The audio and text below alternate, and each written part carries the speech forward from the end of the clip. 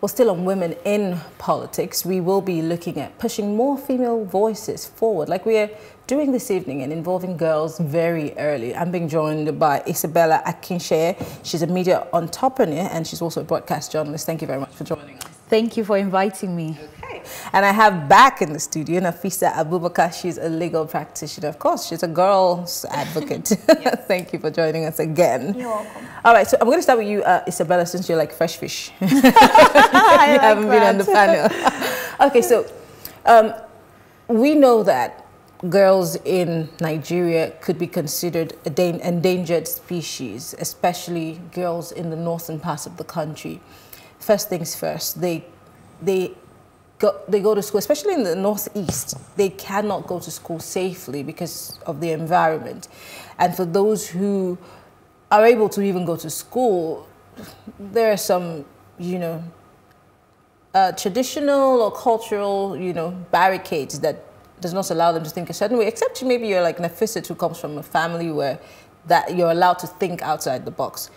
How do we get those people, mostly the mothers and those girls, to begin to think outside the box, to see the bigger picture that women can actually be whatever they want? So I have been to the Northeast and I've spoken to women from the Northeast, and I don't think the women are the problem or the girls. I think it's the men. And I think if we're going to solve this problem, we have to all be united. We have to get the men to also be part of this, because while the women can unite, it's still the men who will say, no, I don't want my daughter going this far. I don't want her tarnishing the family name. I don't want her doing something that will be considered a cultural taboo. So for me, I think if we get the men involved and we show them the whole picture, and one way we can do that is to identify women who are currently in politics. And if you look across the north, you would see women who have contested. I mean, easily comes to mind Mama Taraba. I mean, she had a cult following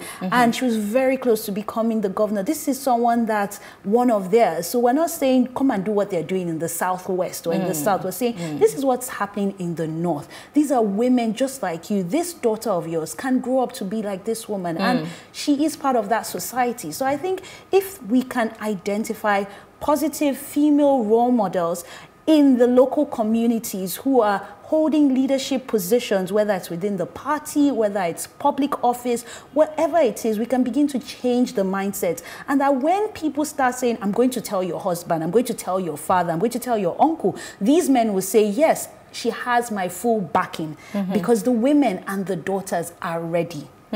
So the men are mostly the problem.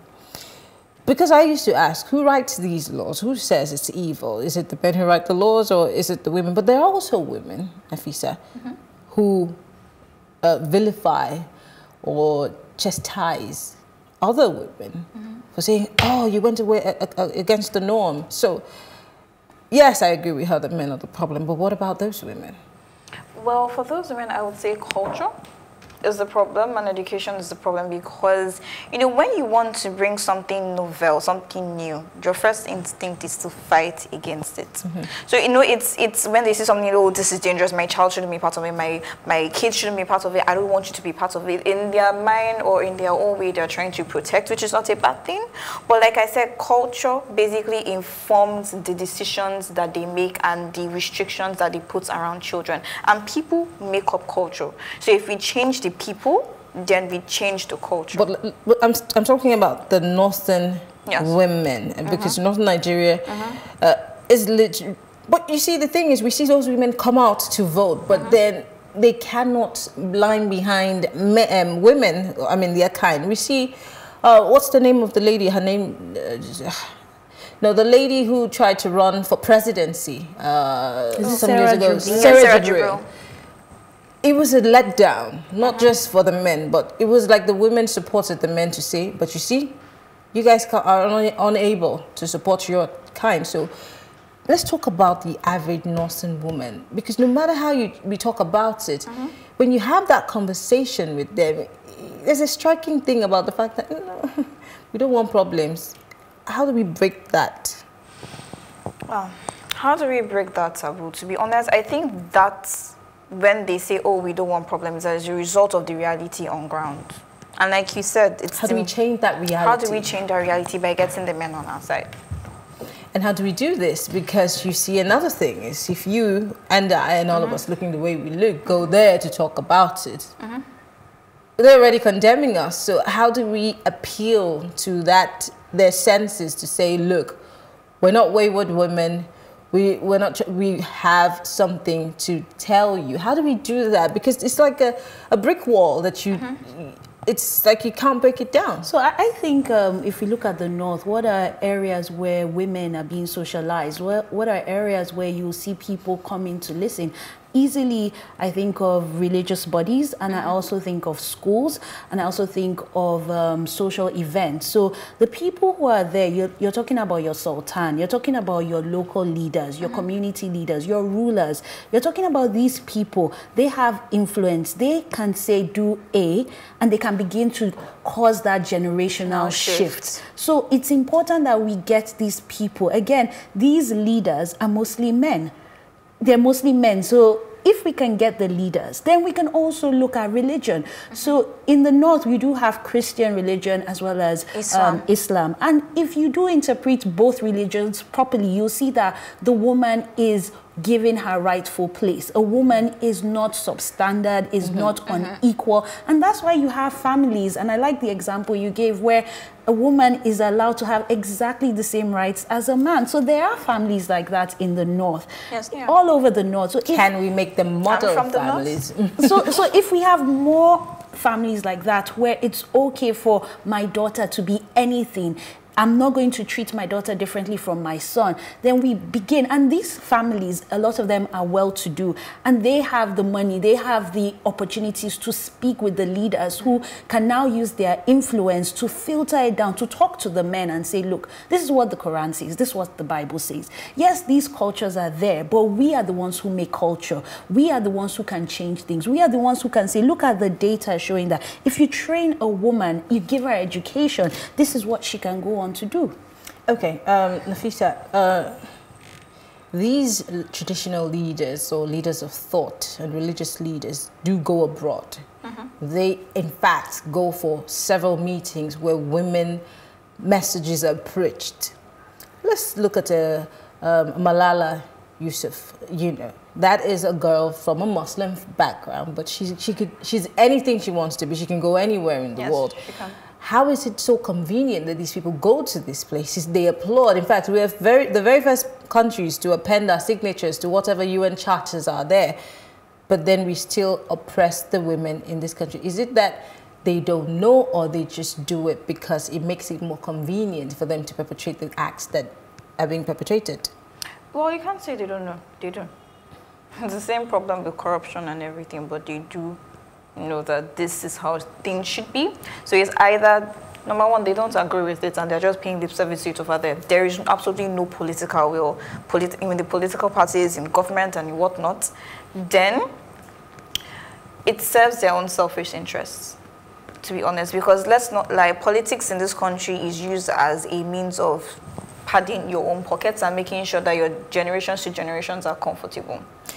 I'm going to ask a very uncomfortable question. There have been fingers pointed. I mean, I'm an advocate for women leadership. Every time I say something, there are people who are quick to say, oh, but there is a Stella Odua. What did she do?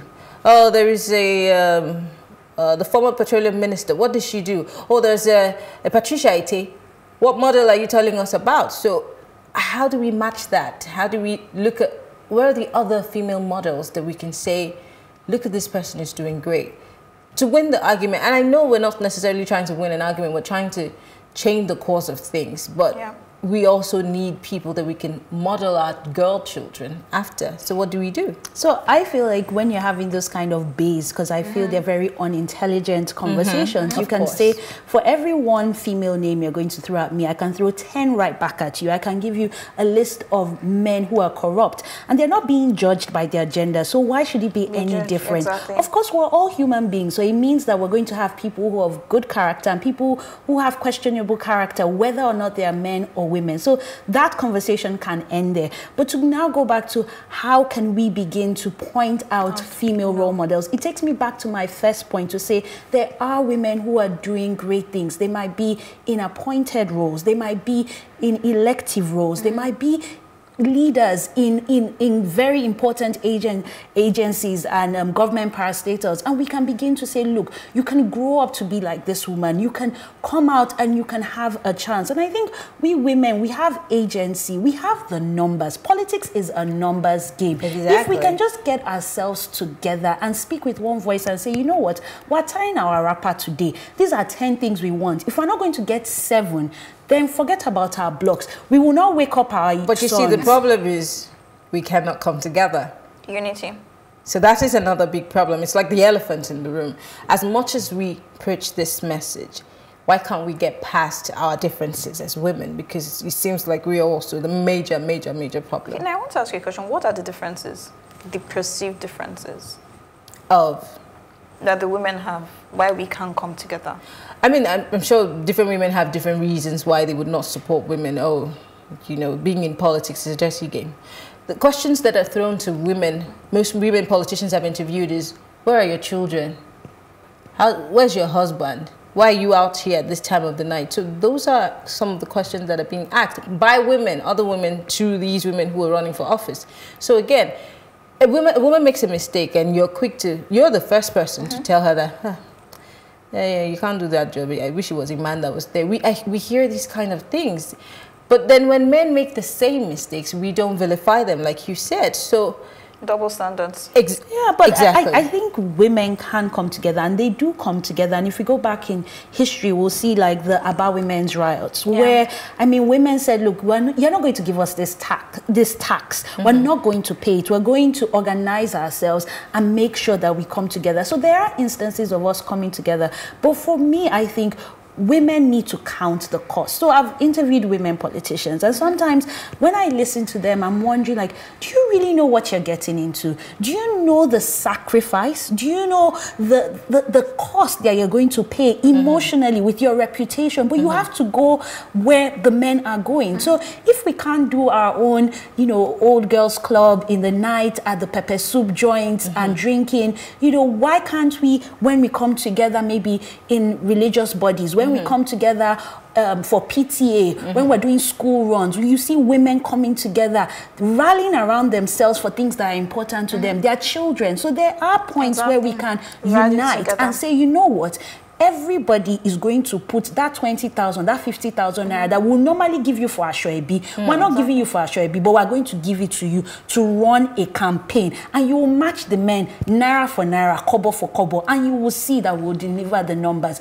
But if we don't put our money where our mouth is, then we're going to keep, you know, coming last. It's just about that. And the truth is that when women come and they show up in their full might, even the other women will sit up and say, yes, this is somebody I want to be associated with. Because success is such a magnet. It attracts people. So at that point, the women are not going to think whether it's a woman, it's a man. I just want to be part of that wagon and I'm going to join it. And if it's my 50 naira, it's my 50,000. But we have to take politics seriously. The way we take our Ashoebi, the way we take our parties, the way we take our children.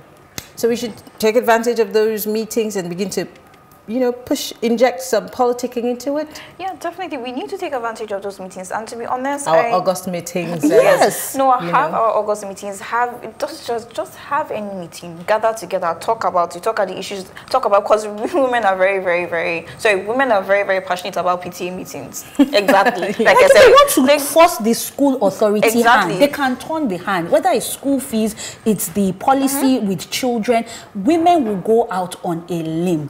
They will. So there are opportunities for us to come together. But what are we using them for? How many of us have said, okay, we know a female politician and we're all going to rally around this person? Beyond social media, forget about reposting their image. I have too many questions for you, Isabella, but we have to go. Nafisa, we have to go. We'll take another break, and when we return, we'll be looking at raising money. And that's the part where I'm going to go in hard. Stay with us.